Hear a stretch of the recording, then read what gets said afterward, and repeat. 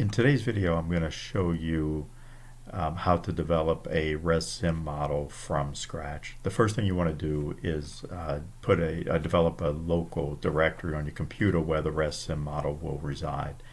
And then once you do that, then you go to Tools, Options, and then you map to that location. So you just hit Add Location. In this case, I called it Sample Model, and it resides on my local drive in something called a directory called YouTube model. After that, I want to do a new watershed. In this case, I've already developed the watershed, but basically you just give it a name, and the name that I gave it is sample model. You can put a description in there if you want, tell it the location, define your units, whether they're English or SI, and then let it know what time zone that you're using. And then I've already done that, so I'll jump in now to what you actually do in this first module that's called the watershed setup module. And this is where you put in things like your stream alignment, your reservoir, and your computation points. So the first thing to do is just draw your stream alignment. You can see that this tool is the stream alignment tool. Now you control and do a left click, and then let up on control, and then drag wherever you want your stream alignment to end. And this can be georeference. I'm just going to draw a stick figure to just show you how to develop a simple model.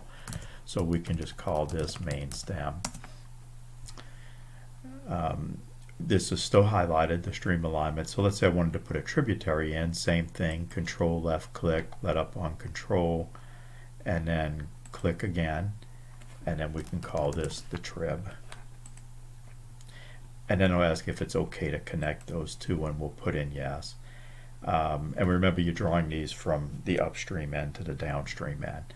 Now I'm going to put a reservoir on the main stem, and again you draw that from upstream to downstream. So I'll select the reservoir tool, I hold down control, I click, I let up on control, click again, and then it asks me to name the reservoir. So I'm just going to call that main stem res. And I can put in some of these computation points, and you want to make sure that you put one of these in at the upstream end of your main stream, and also any tributaries that you have. And we need to have flow that comes in at the upstream end of the main tributary of the main stem, and also the tributaries. So we'll call this upstream end trib. I also like to put one at this junction here, and because it'll ask for the placement of the computation point, and I want it right at the stream junction. Give it a name, and it'll just help to draw in my routing breaches.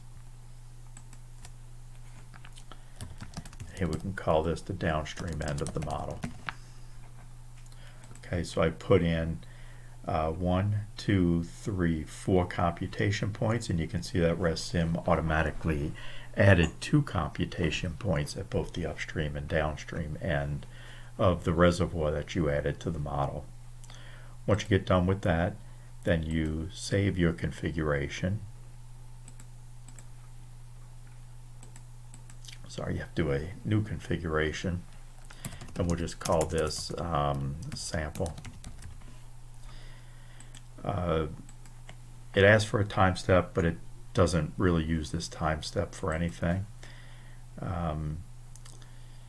You can use your current date as the base date. You can put a description in if you want to, and then just hit OK. Okay, so now you have a very simple model drawn in the watershed setup module with the configuration saved. Now what I want to do is move on to the reservoir network module.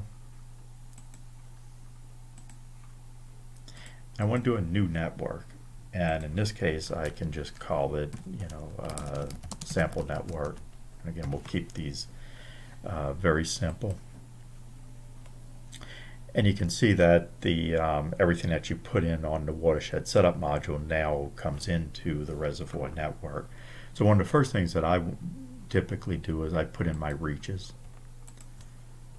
So again, you do you select your reach tool, you do a control click, and then let up on control, move, and I typically will draw these in working from upstream to downstream in the model, but drawing it from the upstream to the downstream point.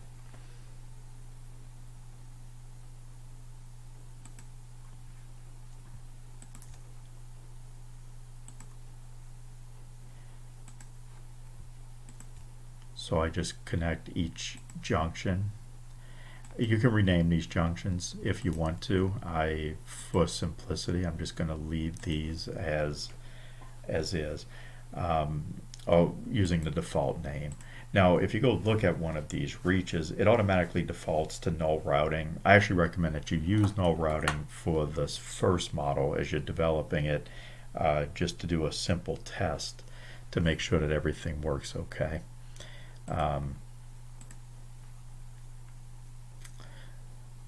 So we have our reaches in.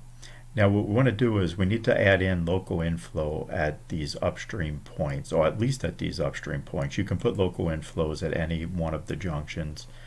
Sorry, you have to select the junction tool and then do edit junction properties, do a local flow, and got to make sure that this is in the first row. So you can call it main inflow. You can scale that inflow any way that you want to. In this case, we're just going to use a factor of 1. So we're not going to do any scaling to the inflow. I'm going to do the same thing here. I'm going to put in the tributary inflow, and I'm going to use a scale factor of 1. Okay. Now I need to actually describe some physical and operational data at the reservoir. So I'll select my reservoir tool, and then I'll right click and I'll do edit reservoir properties. First thing I need to do is to put in elevation storage. You can put in elevation area also if evaporation is a concern. To keep this simple, I'm going to just neglect evaporation, so we don't actually have to fill in the area at this point.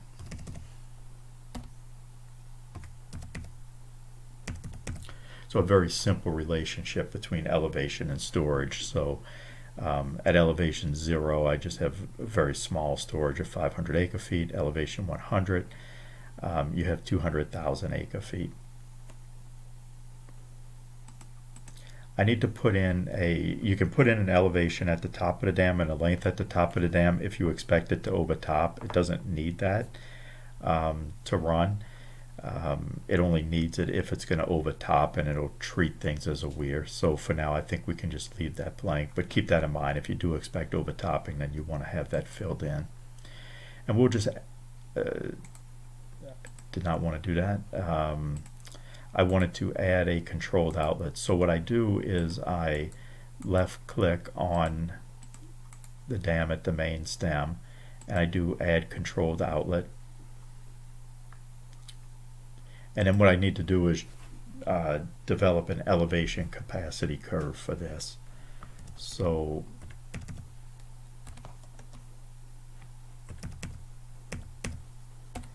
again, I'm going to do a very simple relationship and just give it a constant capacity for the entire range of elevations of 10,000 cubic feet per second. With that, I think I have everything that I need for the physical data. Go to the operations data. We want to do operations new, and we can actually just call this flow through. I always recommend doing a flow through model. It's one where you don't have any rules at all specified, and you just start at top of conservation and just pass inflow and just test that initial behavior before you start adding other stuff to the model. So basically keep it simple and then start to build from there. So we need to put in elevations for flood control, conservation, and inactive. So for flood control, we can probably put in 90. By the way, this is the top elevation. For conservation, we can put in 75. For inactive, you can put in 50. And you can see it fills in this chart over here just to show you where the different zones are. You can apply that. And now I think that we're okay with the physical and the operational data, so we'll just hit OK. And now what we need to do is we need to develop an alternative.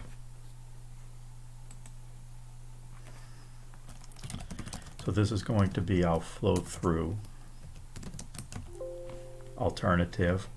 The network that we're using is sample network, and so then we hit OK. For this, we want to use a time step of 1 hour. You want to define the operation set for each one of your reservoirs. Now you only have one reservoir and you have one operation set, and that's flow through. For look back, I want to, I'll describe look back in another video, but basically it's to get the model going. It's to get the model warmed up. Now I want to start right at the top of conservation. And then the look back release, I know that I have a constant release file that I'm going to use as my inflow. So I want that to just to pass that inflow. And I know I'm going to have 500 coming in. At least I think that's what I put in there. And now I need to define a time series. I'll show you in another video how you make the time series file, but for now we're going to go out there and we're going to map to our time series file. So I have a time series file that's just called constant 500 CFS. I open that. I have one path in there, and again in a separate video I'll show you DSS, but it's in the database that HEC-ResSim uses is the HEC program called DSS. So I'm just going to set my path name, and you can see it automatically fills that out. And I'm going to use the same DSS file and DSS path both for the main inflow and also for the tributary inflow. I don't have any observed data that I'm comparing to, so actually I think that we're okay with this, so we can do alternative save, and then we can close it. Now I think that we're done with, assuming that I haven't forgotten anything, I'm pretty sure that we're done with everything that we need to have created our alternative. And now we'll move to the simulation. It is a simulation module, and we're going to just create a new simulation. Okay, and so we're going to call this early 2019 simulation. And you got to make sure that you have data for the time period where you're running this model. And so I believe I developed data for January of 2019. And so for my start date, I just want it to be 10 January 2019. You got to put a time in there. So let's say it starts at 12. Now look back has to be before start date. And you got to make sure you have data for your look back period also. And my end date is going to be 25 January 2019 at 1200. I only have one alternative to select, so I select that. And assuming that I did everything correctly, you can see that I have this simulation that's called early 2019 simulation. It uses the flow through alternative, so I can compute this, and then it runs to 100%, so it looks like that we did it correctly. We can go and look at our data. So if we plot it, this is our elevation. You can see that it started at 75. By the way, this vertical dashed line is the end of the look back period and start of the simulation period. So all through my look back period it's at 75, and it just stays at 75 because that's top of conservation. I'll go over the internal logic of ResSim in another video. And the flow is just both inflow and outflow is 500. If you want to test the connectivity, remember that you had 500 coming in at this point. It passes through the reservoir. You have 500 coming in at this point. So if I looked at this junction and I plot it, you can see now that I do have 1,000 cubic feet per second as my total flow. The cumulative local flow is basically anything that doesn't pass through a reservoir. So in this case, you can see that 500 of that passes through a reservoir, but 500 doesn't, so that's why you have 500 as cumulative local. So it's a very simple way of building a ResSim model, and normally this is how I start all of the models, by developing this, testing the continuity. And then after that, I'll build the rule set slowly and test the behavior of the rules.